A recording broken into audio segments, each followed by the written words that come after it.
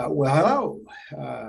Pleased to have everybody here today to join me with a brief chat with Linda Green. Linda is the Executive Director of the Southern Virginia Regional Alliance. My name is Bryan David. I'm the Program Director for Region 3, Go Virginia Region 3. And we do this periodic from time to time, talk to some of our grantees about projects that are upcoming. We also do these videos as retrospectives, but today we're going to talk about shovel ready.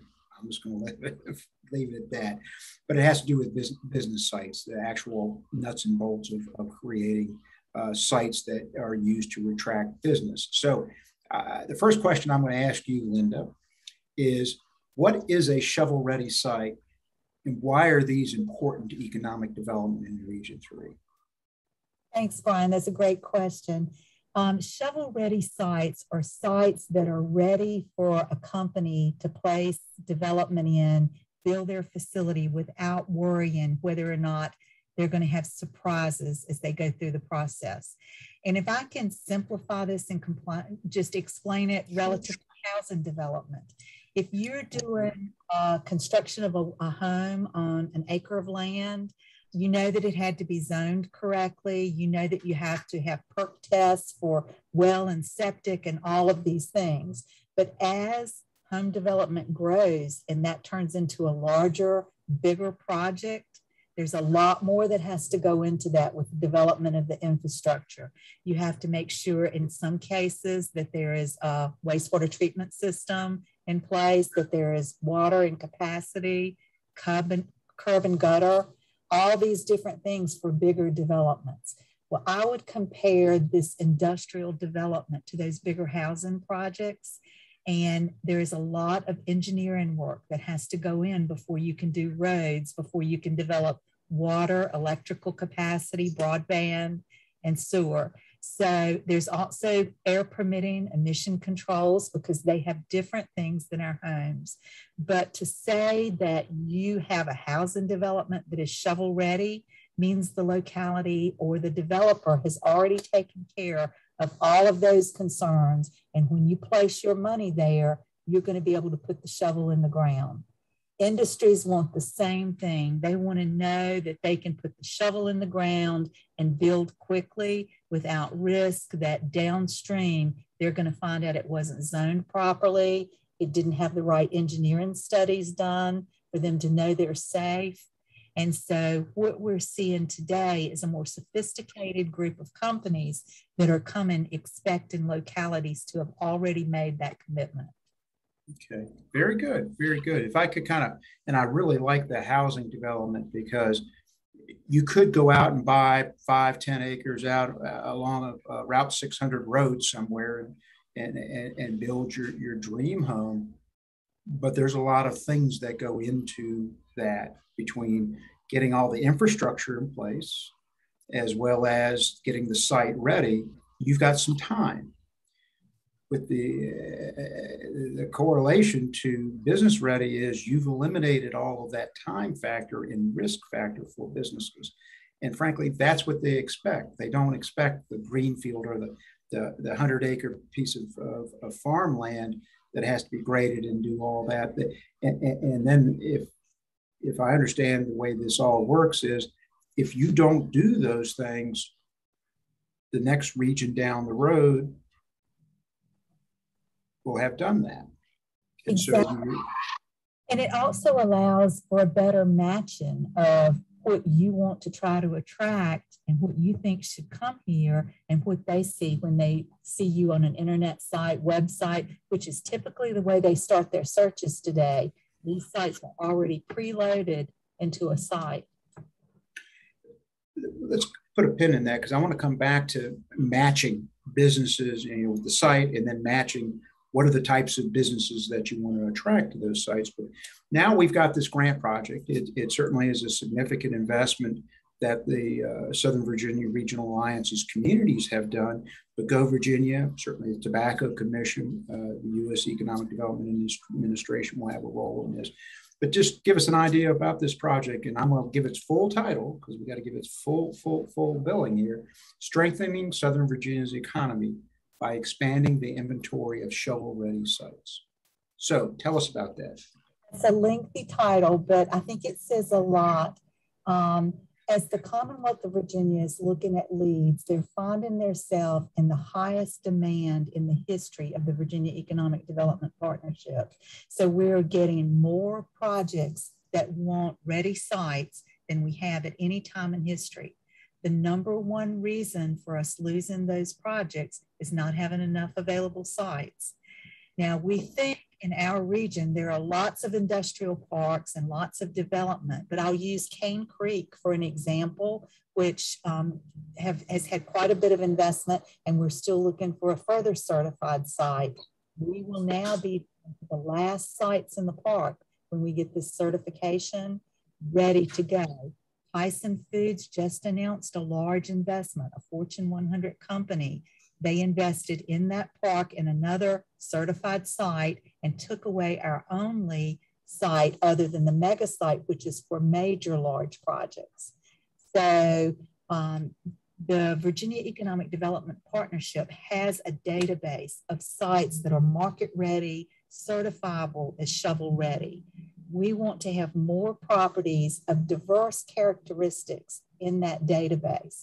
So this was done from taking a group of 66 sites across our region.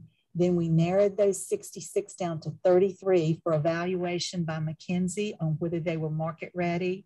And VEDP took an engineering firm's assessment from 3 qualified engineering firms to give them an assessment of whether they were ready to move forward in this process. Then we further narrowed this down to 11 sites. These 11 sites being different diverse characteristics across our region that would enable us to move forward for this program. So when you say, how is your contribution going to make a difference in our region? It's going to help every locality in our area move forward with a site that will be shovel ready or closer to shovel ready for its specific needs and characteristics, whether that be a site that has rail location, whether it's a site that's near an interstate connection, whether it's a site that has a smaller pad site that might be very, very useful for a specialty manufacturer, or whether the manufacturer also has distribution on site. So what you've done is answer a varied group of needs so that when we get a project, we can pinpoint the site that best aligns and let them look at those sites. Okay.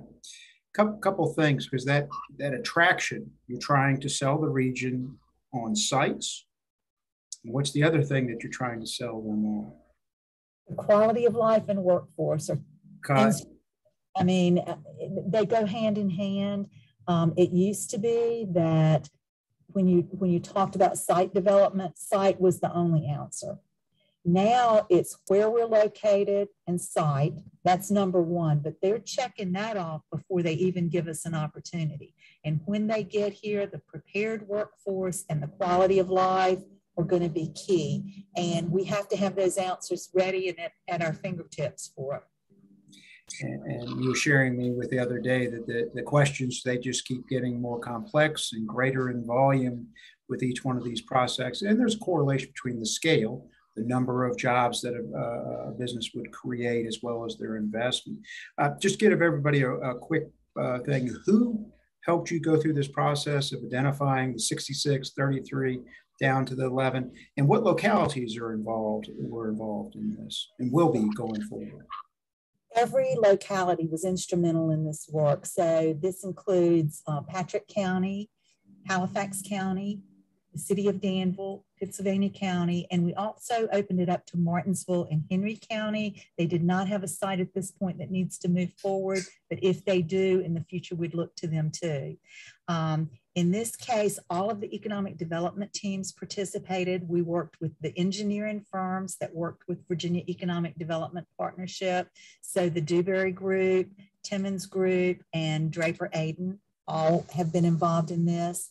In addition, Virginia Economic Development Partnership guided us through it hand in hand. From day one, we served on their initial planning committee for this. So we have been working with the Virginia Economic Development Partnership for about 3 years on the planning of this to the implementation until today. Go Virginia, I cannot say enough about the leadership Go Virginia Region 3 level has provided us in the development of this, in working with our sister area just to the east of us. The Virginia Growth Alliance has been involved in the planning for this, and I think you'll hear something from them in the future, as well as the Farmville area and the areas surrounding Farmville. So it's definitely not been a singular effort. Also, the Tobacco Commission, I have to commend Sarah Capps in particular, has worked hand in hand with us on the planning for this, what it means to the region, and tying it to what's already been provided and how we link those things. And then finally, EDA, I know that Bryan David at Go Virginia Region 3, of course, has been our advocate from day one and has helped us with those communications, both with the Tobacco Commission, with Go Virginia and DHCD, as well as with EDA. Good. Well, thank you. Thank you. I think one thing that this project demonstrates is the collaboration, both vertically and horizontally, between groups. The other thing, and I'll save you from having to do this, but I'll share with our viewers, there was the mother of all spreadsheets that Linda did that had all these sites and then all the things that go into the studies that need to be done, the engineering, all of the paperwork, frankly, the permitting and things. And that's what these funds are going to be used for. They're going to help with all of the in real estate, it's called due diligence. It's getting all the things necessary to actually go out and start turning dirt and making infrastructure investments. And so the Go Virginia, the Tobacco Commission, and the EDA will help fund all those. The localities have put in cash. They've got land and investment that they've put in all these parks. And so this really is a group effort in getting these sites positioned so professionals such as Linda and her colleagues can go market them. They can sell and create jobs and capital investment. Got 2 more questions, Linda. We're almost there, but again, there is detailed work on this, and it's very detailed, very technical and sophisticated, but it's about doing the pre-planning and the engineering that then makes stuff happen. 2 questions left, but why are you and your colleagues enthusiastic about this undertaking? I think it's the collaborative effort that's happening across the region and the fact that there's a greater awareness that you can't wait for people to come to you and expect great things to happen. A region has to prepare, they have to collaborate, and watching the state of Virginia, both through Go Virginia, Virginia Economic Development Partnership, Department of Housing and Community Development, all these pieces come together to say, as a state, as a region, and as a locality, we've got to work together to improve our odds of success. And seeing our localities work together, they didn't all fight for their sites. They fought for a combination of sites where everybody wins. So when we say that we've got 10 sites across the region, they're not all clustered in one area. They're spread across the area for differences that they all appreciate and understand. And watching them come together and work together collaboratively to make sure that they all succeed will be the key to the success in the region. Wonderful, wonderful. It's really that shared risk and shared reward, because the companies really don't see those municipal boundaries. They don't see those lines. They want to know where the site is, where their suppliers and their customers are, how are they going to get there to them, and how will they get to them, as well as where the workforce is coming from. And none of those recognize any municipal boundaries, as you know. So, all right, we're wrapping it up here. We've done a great job so far. I think you've communicated what's going on with this project. The last question, in 5 words or less, and you're really good at this, and I shared this question ahead of time. What should be the main takeaway for our viewers on this shovel-ready project, getting business sites ready for business? I we're catalyzing partners to prepare for progress. And I added 2 short words, Bryan, but none of this happens alone. And if you think about this, our jobs are to form those collaboratives. So catalyze partners to prepare for progress. None of us will succeed if we don't work together. Well said. Well said. And you can have a few more words, more than the 5, but it was well put.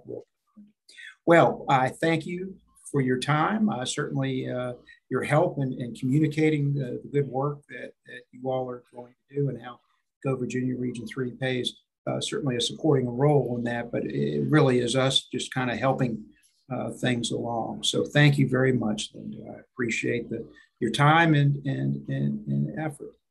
Thank you. Thank you to Go Virginia Region 3, your leadership and forcing partnerships and collaboration is never simple, and you're doing a great job with it. I can't thank you enough. Thank you. You're welcome. It's team effort, team effort.